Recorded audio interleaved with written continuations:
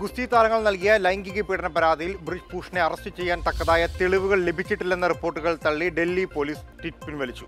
അന്വേഷണം പുരോഗമിക്കുകയാണെന്ന് പോലീസ് പറഞ്ഞു. അതേസമയം ഏതെങ്കിലും കുറ്റം തെളിയിക്കപ്പെട്ടാൽ സ്വയം തൂങ്ങി മരിക്കാൻ തയ്യാറാണെന്ന് ബ്രിജ് ഭൂഷൺ സിംഗ് ഒരു പൊതുവേദിയിൽ പ്രസംഗിച്ചു.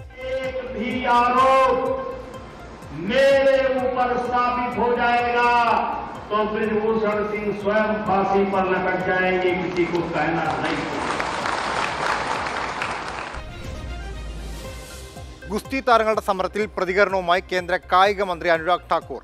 താരങ്ങൾ കായിക രംഗത്തിനും കളിക്കാർക്കും അപമാനമുണ്ടാക്കുന്ന തരത്തിൽ കടുത്ത നിലപാടുകൾ എടുക്കരുതെന്ന് മന്ത്രി പറഞ്ഞു. താരങ്ങൾ പോലീസ് അന്വേഷണം പൂർത്തിയാക്കുന്നതുവരെ കാത്തിരിക്കണമെന്നും കേന്ദ്രമന്ത്രി അറിയിച്ചു.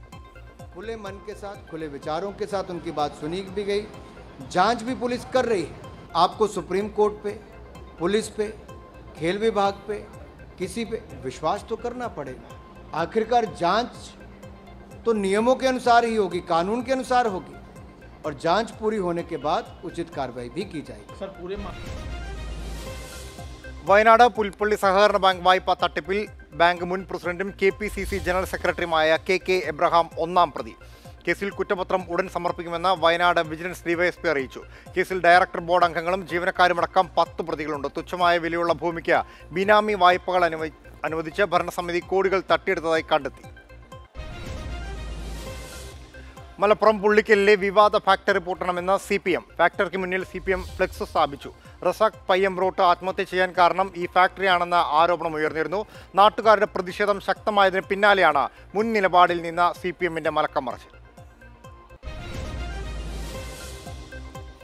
റസാഖ് പയ്യംബ്രോട്ടിന്റെ ആത്മഹത്യയിൽ CPM നിലപാട് ഓന്തിനെ പോലും നാണിപ്പിക്കുന്നതാണെന്ന് TV എബ്രഹാം MLA. CPM സ്വയം പരിഹാസ്യരായി. ക്രൈംബ്രാഞ്ച് നേരത്തെ സ്വാഗതം ചെയ്തിരുന്നുവെന്നും MLA പറഞ്ഞു. അവർ പരിഹാസ്യരാവുകയാണ്. കാരണം ഈ റസാഖ് മരിക്കുന്നതുവരെ റസാഖും ഈ സമരസമിതി നേതാക്കന്മാരും ഇവിടെയുള്ള UDFിൻ്റെ മെമ്പർമാരടക്കം ഈ പഞ്ചായത്ത് ബോർഡ് യോഗത്തിലടക്കം ആവശ്യപ്പെട്ടതാണ്. അന്നൊന്നും ഞങ്ങൾക്ക് സ്റ്റോപ്പ് മെമ്മോ കൊടുക്കാനും അടച്ചുപൂട്ടാനും യാതൊരു വകുപ്പുമില്ല എന്ന് പറഞ്ഞ ആളുകൾ ഇന്ന് തന്നെ നയം മാറ്റി വന്ന് ഇതിൻ്റെ മുമ്പ് ഒരു കൊടി നോട്ടി അവരുടെ ബോർഡ് സ്ഥാപിച്ച ഞങ്ങൾക്ക് വളരെ എന്താ തോന്നുന്നത്, വളരെ അതിനെ ഒരു പരിഹാസ്യത്തോടു കൂടി മാത്രമേ അതിനെ കാണാൻ കഴിയുള്ളൂ. ഹോട്ടൽ ഉടമ സിദ്ദിഖിനെ കൊലപ്പെടുത്തിയ കേസിൽ അന്വേഷണ സംഘം നിർണായക തെളിവെടുപ്പ് പൂർത്തിയാക്കി. കൊലപാതകം നടന്ന കോഴിക്കോട് എരഞ്ഞിപ്പാലത്തെ ഹോട്ടലിലാണ് അന്വേഷണ സംഘം പ്രതികളുമായി ആദ്യം എത്തിയത്. ഹോട്ടലിൽ എത്തിച്ച ഷിബിലിയോടും ഫർഹാനയോടും നാട്ടുകാരിൽ ചിലർ കയർത്തു.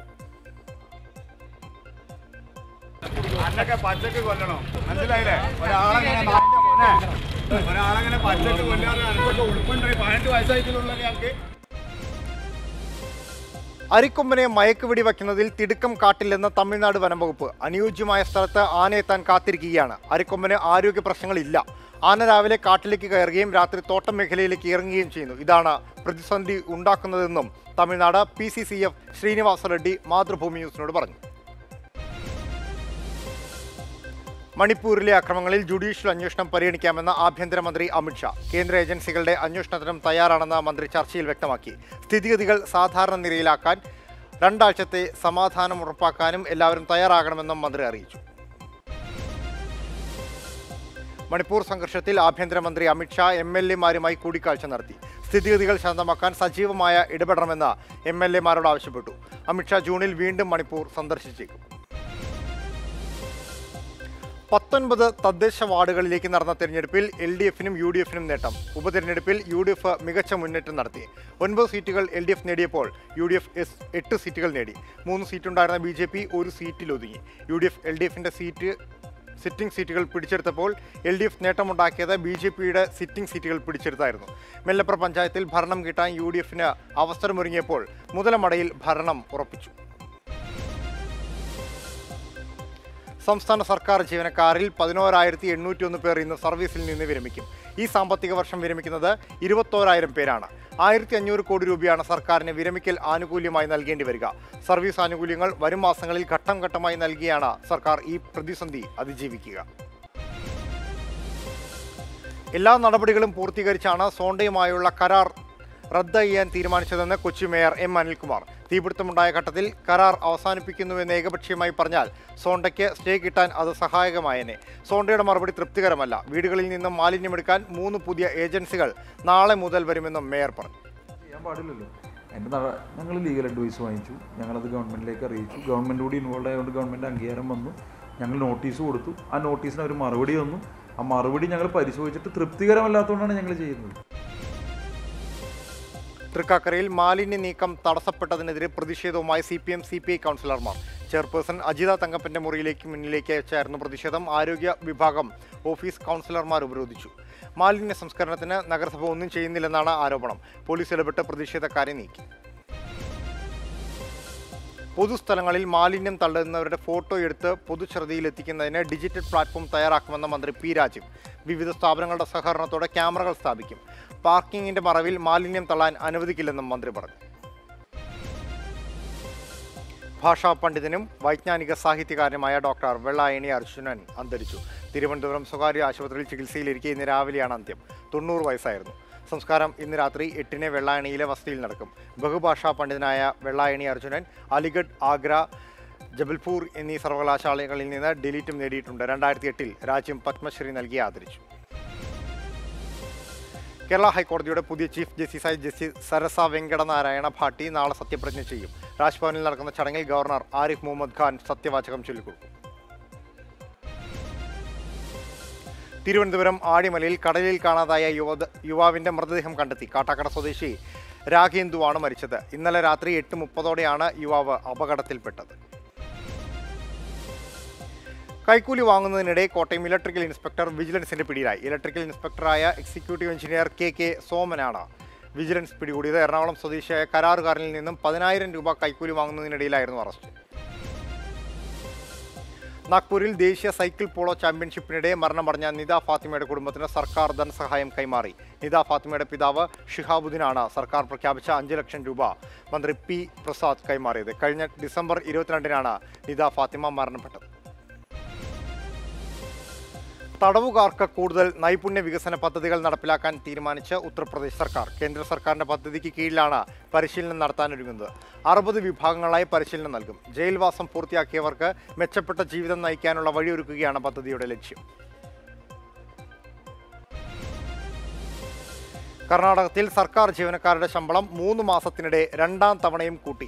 ക്ഷാമബത്തയിൽ 4% വർധനവ്. ഇതോടെ ക്ഷാമബത്ത 31%-ൽ നിന്ന് 35%-ആയി ഉയർന്നു. ഇതനുസരിച്ച് സർക്കാർ ജീവനക്കാരുടെ ആകെ ശമ്പളവും വിരമിച്ചവരുടെ പെൻഷനും കുടുംബ പെൻഷനും കൂടും. ജനുവരി മുതൽ മുൻകാല പ്രാബല്യത്തോടെയാണ് വർധനവ്. ജർമ്മനിയിലെ സാമ്പത്തിക മാന്ദ്യം രാജ്യത്തിന്റെ കയറ്റുമതി മേഖലയെ സാരമായി ബാധിക്കും. യൂറോ സോണിലെ ഏറ്റവും വലിയ സാമ്പത്തിക ശക്തിയായ ജർമ്മനി പ്രതിസന്ധിയിലാകുന്നത് യൂറോപ്പിലേക്കുള്ള ആകെ കയറ്റുമതിയെയും ബാധിക്കും. ഇന്ത്യയുടെ ജർമ്മനിയിലേക്കുള്ള കയറ്റുമതിയിൽ 2018-19 ശേഷം 14% വർധനവ് രേഖപ്പെടുത്തി. വിദ്യാഭ്യാസ വായ്പയുടെ കാര്യത്തിൽ ബാങ്കുകൾ മനുഷ്യത്വപരമായ സമീപനം സ്വീകരിക്കണമെന്ന് ഹൈക്കോടതി. വിദ്യാർത്ഥികൾക്ക് സിവിൽ സ്കോർ കുറവാണെന്ന കാരണത്താൽ വിദ്യാഭ്യാസം നിഷേധിക്കരുത്. രാജ്യത്തിന്റെ നാളെയുടെ വാഗ്ദാനമാണ് വിദ്യാർത്ഥികളെന്നും കോടതി അഭിപ്രായപ്പെട്ടു. പാഠപുസ്തകത്തിൽ നിന്ന് ഖലിസ്ഥാനുമായി ബന്ധപ്പെട്ട പരാമർശങ്ങൾ ഒഴിവാക്കാൻ NCERT CBSE 12ാം ക്ലാസ്സിലെ പൊളിറ്റിക്കൽ സയൻസ് പുസ്തകത്തിൽ നിന്നാണ് പരാമർശങ്ങൾ ഒഴിവാക്കിയത്. പാഠഭാഗം സിഖ് സമുദായത്തെ അധിക്ഷേപിക്കുന്ന തരത്തിലുള്ള ഉള്ളടക്കമാണെന്ന് സിഖ് സംഘടനകൾ ചൂണ്ടിക്കാട്ടിയിരുന്നു. പോലീസ് സേനയിലെ കലാകാരൻ ഇന്ന് പടിയിറങ്ങുന്നു. Thiruvananthapuram rural motor transport inspector ചന്ദ്രകുമാറാണ് സർവീസിൽ നിന്ന് വിരമിക്കുന്നത്. 3 ശതാബ്ദം പിന്നിടുന്ന സർവീസ് കാലത്ത് പോലീസിന് വേണ്ടി നാടകം കളിക്കുക എന്നതായിരുന്നു ചന്ദ്രകുമാറിന്റെ പ്രധാന ഡ്യൂട്ടി. സിനിമാ സീരിയൽ താരം ജോബി 24 വർഷത്തെ സർക്കാർ സർവീസിൽ നിന്ന് വിരമിക്കുന്നു. ഔദ്യോഗിക ജീവിതത്തിൽ നിന്നും വിരമിക്കുന്നതോടെ മുഴുവൻ സമയവും കലാജീവിതത്തിനായി മാറ്റിവെക്കാനാണ് ജോബിയുടെ തീരുമാനം. KSFE senior മാനേജറായാണ് Joby വിരമിക്കുന്നത്.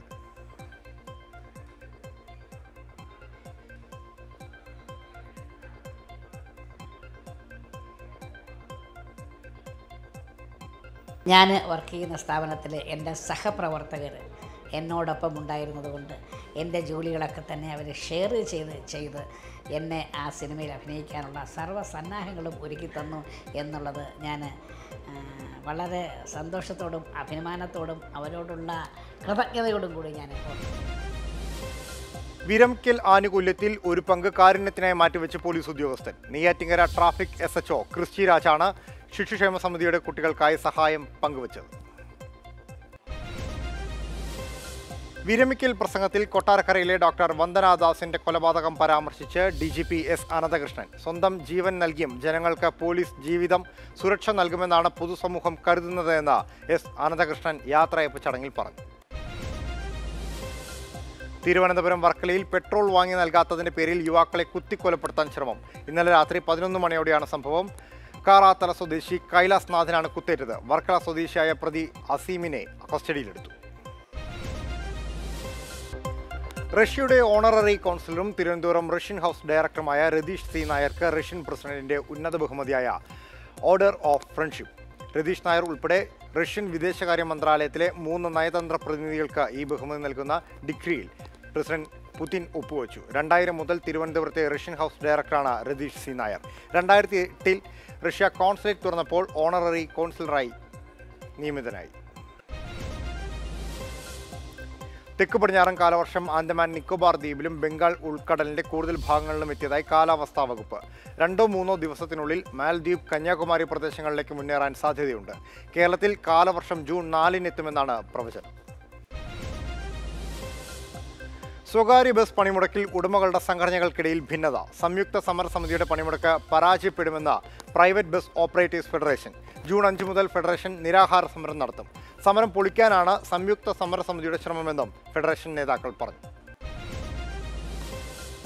അമേരിക്കയിലും ശിവഗിരി ആശ്രമം പ്രവർത്തനം ആരംഭിച്ചു. ശ്രീനാരായണ ഗുരുദേവന്റെ പഞ്ചലോക വിഗ്രഹത്തിന്റെ പ്രതിഷ്ഠാ ചടങ്ങുകൾക്ക് ശിവഗിരി മഠത്തിലെ സന്യാസി ശ്രേഷ്ഠന്മാർ കാർമ്മികത്വം വഹിച്ചു.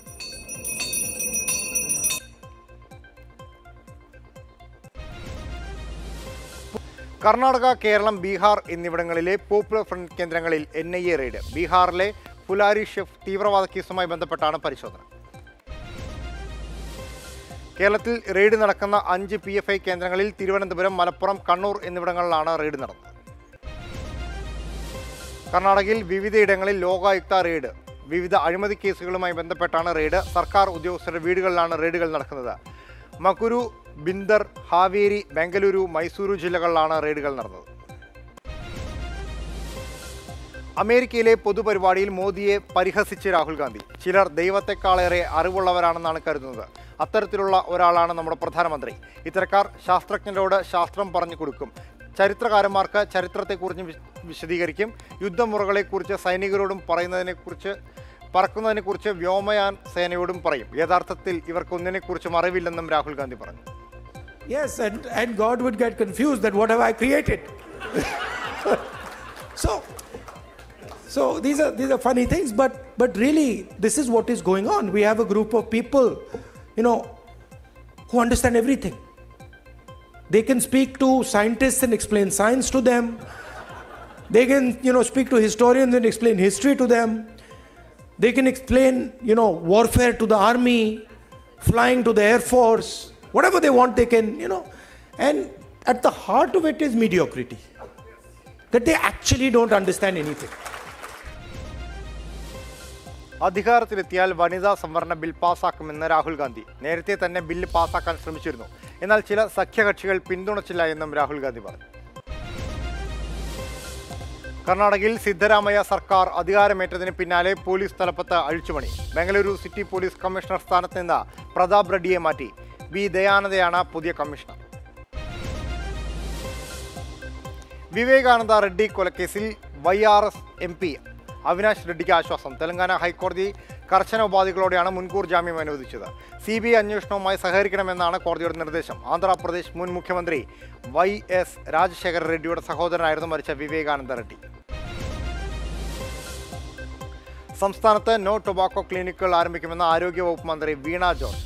പുകയിലക്കെതിരെയുള്ള പ്രവർത്തനങ്ങൾ ശക്തിപ്പെടുത്തും. എല്ലാ വിദ്യാഭ്യാസ സ്ഥാപനങ്ങളുടെയും ടൊബാക്കോ ഫ്രീ ക്യാമ്പസുകളാക്കാനുള്ള പ്രവർത്തനങ്ങളിൽ ആരോഗ്യവകുപ്പ് പങ്കാളിയാകുമെന്നും മന്ത്രി പറഞ്ഞു. എറണാകുളം അങ്കമാലി സിഗ്നൽ ജംഗ്ഷനിൽ ടിപ്പർ ലോറിയും സ്കൂട്ടറും കൂട്ടിയിടിച്ച് യുവാവ് മരിച്ചു. ഏഴാറ്റുമുഖം മുന്നൂർപ്പള്ളി സ്വദേശി ഷിബു വർഗീസാണ് മരിച്ചത്. കൊല്ലം കടക്കലിൽ മണ്ണൂരിൽ ടിപ്പർ ഇടിച്ച് ബൈക്ക് യാത്രക്കാരൻ മരിച്ചു. മുലവണ്ടർ സ്വദേശി ശ്യാം പ്രസാദാണ് മരിച്ചത്. മലപ്പുറത്ത് വല്ലപ്പുഴയിൽ ഓടിക്കൊണ്ടിരുന്ന ഓട്ടോറിക്ഷയ്ക്ക് നേരെ കാട്ടുപന്നിയുടെ ആക്രമണമുണ്ടായി. ഡ്രൈവർ മുഹമ്മദ് ഷെരീഫിന് ഗുരുതരമായി പരിക്കേറ്റു. ഓട്ടോറിക്ഷ പൂർണ്ണമായും തകർന്നു. ലോറി, ട്രക്ക് തുടങ്ങി ഗുഡ്സ് കാരേജ് വാഹനങ്ങളിൽ മുൻവശത്തും പിന്നിലും മഞ്ഞ നിറം നിർബന്ധമാക്കിയിരുന്ന ഉത്തരവിൽ മാറ്റം വരുത്തി. ഓറഞ്ച് നിറം ഒഴികെ മറ്റേത് നിറവും അടിക്കാം എന്നതാണ് പുതിയ ഉത്തരവിലെ വ്യവസ്ഥ. 1989 കേരള മോട്ടോർ വാഹന നിയമത്തിലാണ് മാറ്റം വരുത്തിയത്. കോഴിക്കോട് വൻ ലഹരി വേട്ട. 400 ഗ്രാം MDMA-യുമായി 2 പേർ പിടിയിലായി. ബംഗളൂരുവിൽ നിന്ന് കോഴിക്കോട് വിതരണം ചെയ്യാനുള്ളതായിരുന്നു ലഹരി. കൊണ്ടോട്ടി സ്വദേശി നൌഫൽ, ഫറോക്ക് സ്വദേശി ഷംജീദ് എന്നിവരെയാണ് പോലീസ് പിടികൂടിയത്. കോഴിക്കോട് നഗരത്തിലെ ഏറ്റവും വലിയ MDMA വേട്ടയാണിത്. കേരള തീരത്ത് ജൂൺ 10 മുതൽ ട്രോളിംഗ് നിരോധനം. ജൂലൈ 31 വരെ 52 ദിവസമാണ് ട്രോളിംഗ് നിരോധനം ഏർപ്പെടുത്തിയിരിക്കുന്നത്. സാമ്പത്തിക തട്ടിപ്പ് കേസിൽ മലപ്പുറത്ത് അറസ്റ്റിലായ VP നുസ്രത്തിനെ കോടതി ജാമ്യം അനുവദിച്ചു. മലപ്പുറം പോലീസ് എടുത്ത കേസിൽ 2,35,000 രൂപ കെട്ടിവെച്ചതോടെയാണ് ജാമ്യം ലഭിച്ചത്. കേന്ദ്ര സർവീസിൽ ജോലി വാഗ്ദാനം ചെയ്ത് പണം തട്ടിയെന്ന് ചൂണ്ടിക്കാട്ടി മേൽമുറി സ്വദേശിയായ യുവതിയാണ് പരാതി നൽകിയത്. മറ്റ് പോലീസ് സ്റ്റേഷനുകളും നുസ്രത്തിനെതിരെ കേസുകൾ നിലവിലുണ്ട്. അരിക്കൊമ്പൻ വിഷയത്തിൽ ഹർജി നൽകിയ 2020 കോർഡിനേറ്ററോടും വ്യവസായിയുമായ സാബു M. ജേക്കബിനെ വിമർശിച്ച് ഹൈക്കോടതി. തമിഴ്നാട്ടിൽ നിന്ന് ആനയെ പിടികൂടി കേരളത്തിൽ എത്തിക്കണമെന്ന് പറയുന്നതിൽ സംശയമുണ്ടെന്ന് കോടതി പറഞ്ഞു. തമിഴ്നാട് വനംവകുപ്പ് ആനയെ ഉപദ്രവിച്ചതായി പരാതി ഉണ്ടോ എന്ന് ചോദിച്ച കോടതി അരിക്കൊമ്പൻ ഇപ്പോൾ എവിടെയാണ് എന്നറിയാമോ എന്നും സാബുവിന്റെ അഭിഭാഷകനോട് ചോദിച്ചു. കായംകുളം താലൂക്ക് ആശുപത്രിയിൽ ഹോംഗാർഡിന് നേരെ അതിക്രമം. പോലീസ് 8 പോസ്റ്റിൽ ഡ്യൂട്ടിയിലുണ്ടായിരുന്ന രഘുവിനാണ് മർദ്ദനമേറ്റത്. സംഭവത്തിൽ മേലഞ്ചിറ ശ്രീനി നിലയത്തിൽ വിഷ്ണുവിനെ കായംകുളം പോലീസ് കസ്റ്റഡിയിലെടുത്തു. ആലപ്പുഴയിൽ നിയമം ലംഘിച്ച് അനധികൃത സവാരി നടത്തിയ 2 ഹൗസ് ബോട്ടുകൾ കൂടി പിടിച്ചെടുത്തു. തുറമുഖ വകുപ്പും ടൂറിസം പോലീസും സംയുക്തമായാണ് പരിശോധന തുടരുന്നത്. ഇന്ന് 14 ബോട്ടുകൾ പരിശോധിച്ചപ്പോൾ മതിയായ രേഖകളില്ലാത്ത 8 ബോട്ടുകൾ 45,000 രൂപ പിഴ ചുമത്തി. താനൂർ ബോട്ട് ദുരന്തത്തിന് പിറകെ ആരംഭിച്ച പരിശോധന കഴിഞ്ഞ ദിവസം റാണിക്കായലെ ഹൗസ് ബോട്ട് മുങ്ങിയതോടെ കൂടുതൽ കർശനമാക്കി. സമരത്തിൽ അന്താരാഷ്ട്ര ഒളിമ്പിക് കമ്മിറ്റി ഇടപെട്ടു. താരങ്ങളോട് പോലീസ് പെരുമാറിയ രീതി അങ്ങേയറ്റം ഖേദകരമാണ്. ലൈംഗികാതിക്രമ ആരോപണങ്ങളിൽ അന്വേഷണം നടത്തണമെന്നും ഒളിമ്പിക് കമ്മിറ്റി. 45 ദിവസത്തിനകം ഫെഡറേഷൻ തിരഞ്ഞെടുപ്പ് നടത്തിയില്ലെങ്കിൽ ഇന്ത്യയെ സസ്പെൻഡ് ചെയ്യുമെന്ന് അന്താരാഷ്ട്ര ഗുസ്തി സംഘടനയും മുന്നറിയിപ്പ് നൽകി. ഗുസ്തി താരങ്ങളുടെ വേദന തനിക്ക് മനസ്സിലാകുമെന്ന വോളിബോൾ താരം ടോം ജോസഫ്. പോലീസ് അതിക്രമം ഉണ്ടാകാൻ പാടില്ലായിരുന്നു. നടു റോഡിൽ താരങ്ങളെ വലിച്ചിഴിച്ച സർക്കാർ നടപടി തെറ്റായ സന്ദേശം നൽകും. സർക്കാർ കായിക താരങ്ങൾക്കൊപ്പം നിൽക്കണമായിരുന്നുവെന്നും മെഡൽ നേടി വരുമ്പോൾ സ്വീകരണം നൽകുന്ന സർക്കാർ പ്രശ്നം വരുമ്പോൾ മറ്റൊരു തരത്തിൽ പെരുമാറരുതെന്നും ടോം ജോസഫ് പറഞ്ഞു. തലമുറയിലെ കായിക താരങ്ങൾക്ക് അതൊരു പ്രചോദനമായി മാറുകയില്ല. ഇപ്പം ഒരു രാജ്യത്തിന് വേണ്ടി മെഡൽ നേടിച്ച് നമ്മൾ ഒളിമ്പിക്സ് മെഡൽ നേടിച്ച് നമ്മളിവിടെ വരുമ്പോൾ നമുക്ക് ഒരുപാട് സ്വീകരണങ്ങളും ഒരുപാട് എന്താ പറയുക റോഡ് ഷോ നടത്തി ഒക്കെ ഇങ്ങനെ ചർച്ചകളൊക്കെ കാണുന്നുണ്ടാകും. പക്ഷേ മറിച്ച് ഇങ്ങനത്തെ ഒരു ദുരവസ്ഥ വന്നപ്പോൾ നമ്മുടെ താരങ്ങളെയൊക്കെ വലിച്ച് ഇടച്ചുകൊണ്ട് പോകുമ്പോൾ താരങ്ങൾക്ക് കൂടെ തന്നെ സർക്കാർ നിൽക്കണമെന്നാണ് കായികതാരം എന്നതിന് എനിക്ക് പറയാനുള്ളത്. അവർക്ക് കിട്ടിയ മെഡൽ. ഫോൺ ഉദ്ഘാടനത്തിൽ പ്രതിപക്ഷം സഹകരിക്കില്ലെന്ന് പ്രതിപക്ഷ നേതാവ് VD സതീശൻ. പദ്ധതിയോട് എതിർപ്പുള്ളത് കൊണ്ടല്ല, മറിച്ച് പദ്ധതി നടപ്പാക്കുന്ന രീതിയിലെ അഴിമതി കൊണ്ടാണ് എതിർക്കുന്നതെന്നും VD സതീശൻ. കേരളത്തിനെതിരെ സമാനതകളില്ലാത്ത സാമ്പത്തിക അക്രമമാണ് കേന്ദ്രം നടത്തുന്നത് എന്ന് MP രാജേഷ്. തിരഞ്ഞെടുപ്പ് മുന്നിൽ കണ്ടാണ് ഈ ആക്രമണം. ഈ വിഷയത്തിൽ പ്രതിപക്ഷ നേതാവിന്റെ നിലപാട് ഞെട്ടിക്കുന്നതാണെന്നും MP രാജേഷ് പറഞ്ഞു. രാഷ്ട്രീയ ലക്ഷ്യത്തോടെയാണ് കേന്ദ്ര ഗവൺമെൻറ് ഈ സാമ്പത്തിക ആക്രമണം ഇപ്പോൾ ശക്തിപ്പെടുത്തിയിട്ടുള്ളത്. പ്രതിപക്ഷ നേതാവ് ഈ സാമ്പത്തിക ആക്രമണത്തെ ഗൂഢമായൊരാഹ്ലാദത്തോടു കൂടി പിന്തുണയ്ക്കുന്ന കാഴ്ച ഞെട്ടിപ്പിക്കുന്ന കാഴ്ചയാണ്. കേരളത്തിൽ ഒട്ടപ്പാടി ഷോളയൂരിലെ ജനവാസ മേഖലയിൽ ഭീതി വിതച്ച പെട്ടിക്കൽ കൊമ്പൻ. ഇന്നലെ രാത്രി 11-നാണ് ആന ജനവാസ മേഖലയിൽ എത്തിയത്. ഷോളയൂർ വനം വകുപ്പ് 2 മണിക്കൂർ ശ്രമിച്ചതോടെയാണ് ആനയെ കാട് കയറ്റാൻ സാധിച്ചത്.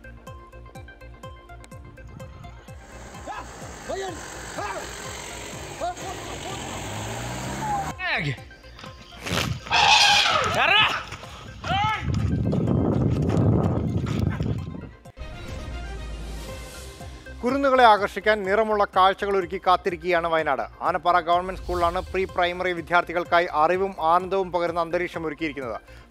സ്കൂൾ തുറക്കാനൊരുങ്ങുമ്പോൾ കുരുന്നുകളെ വരവേൽക്കാൻ കിളിക്കൂട് എന്ന പേരിൽ മനോഹരമായ കാഴ്ചകളും ഒരുക്കിയിട്ടുണ്ട്.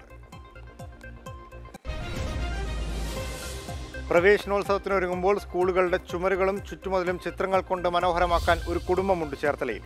ഭാര്യയ്ക്കും 2 മക്കൾക്കുമൊപ്പമാണ് ചേർത്തല സ്വദേശി രാജീവ് പീതാംബരന്റെ ചിത്രരചന.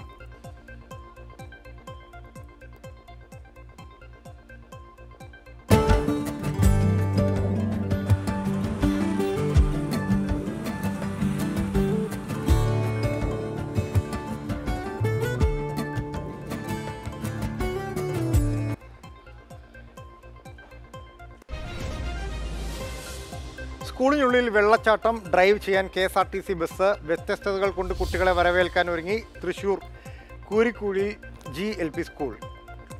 കളിവീട് പോലൊരു സ്കൂളിൻ്റെ ജോലികളെല്ലാം പൂർത്തിയാക്കി.